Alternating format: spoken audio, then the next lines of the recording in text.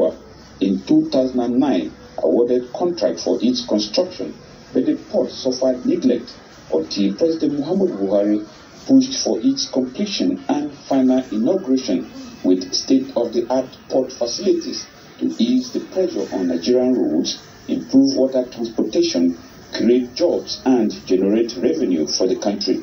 Since the inauguration of Baro Port on 19th January 2019 by President Muhammad Buhari, no economic activities have been going on at the port.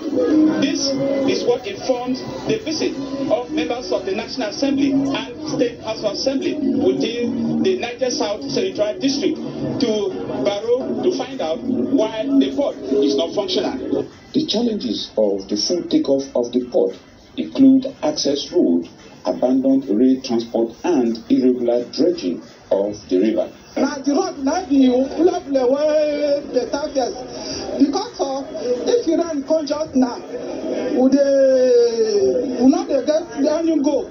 But the railway is not completed. So honestly, Baro Port cannot take off without road and rail. So we appeal to the government of Nigeria to make sure before 2023 this project is being completed and put into reality. We have sent the road. Go back to our legislative chambers,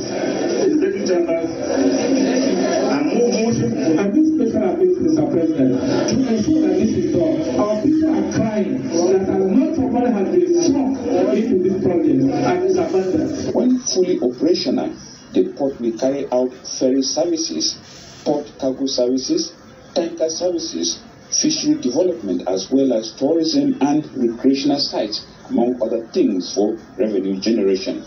John Yaku, NTA News. To agriculture now, the agricultural sector